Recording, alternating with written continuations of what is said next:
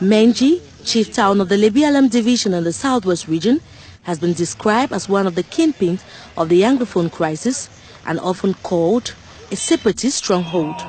More than 1 year after the Anglophone crisis, the economy of the town is now in ruins. Business is going down. People don't open their stores as they have to open. From Monday, you have ghost town, sometimes to Friday. Sometimes people don't move as they wish. I think if I have to give my impressions, it is really terrible.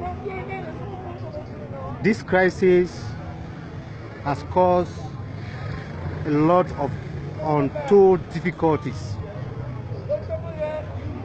I mean, if you have to go to the market, prices of items has skyrocketed. Mobility has come to a standstill. To summarize, everything is grounded. Schools have been a major target, razed down by unknown individuals. Bike riders have often been blamed for the burning of schools, but new information now points fingers to men in uniform too. There's one common word here, ghost. You don't know who is doing what. If it be I standing here, I don't think I'm safe. You don't know who is who. Of recent, I heard some people, they caught some security men trying to burn down GTHS. I've seen it on social media, all over. In that kind of situation, what do you want me to say? If the people who are supposed to protect us are the ones who are maybe propagating violence.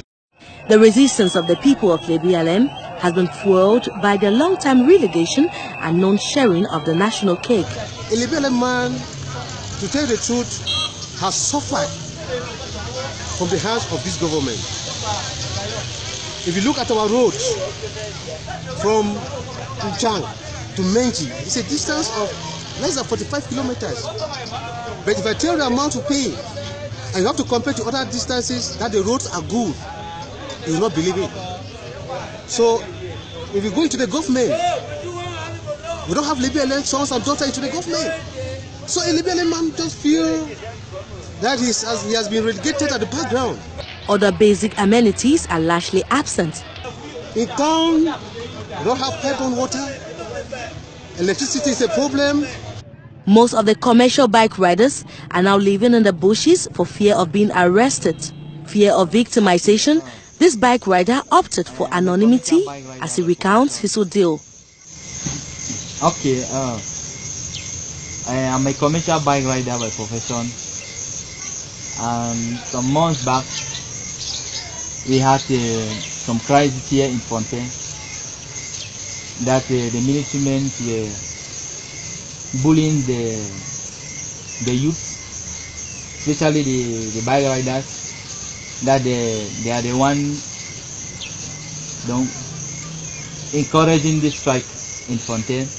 So they were like pursuing them, caning people, beating people, dragging some, broken into people's houses, locking them up. So we were forced to run away. So I, for one, and one of my colleagues, we were in the forest for about 2 weeks. Those suspected to be connected to government officials also have a huge price to pay. And the crisis affected me because they came and burned my house, they gathered my chair, burned in the parlor. I did not say that it was Oshu or he or not. I don't want to say that. Yes. Because they said I was working together with the parliamentarians, but unfortunately for them, the parliamentarian was not here, and some people are believed. So in this our place. As the Anglophone crisis deepens, it is a wish for many for government to initiate frank and sincere dialogue as a way of getting out of the crisis.